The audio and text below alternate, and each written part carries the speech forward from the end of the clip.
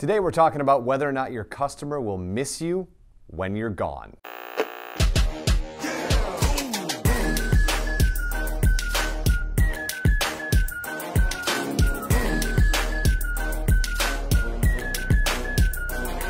So there's an article out today in AdWeek talking about if consumers actually miss retailers when they go out of business. In fact, in said survey, 40% of respondents said the retailer they miss the most is none.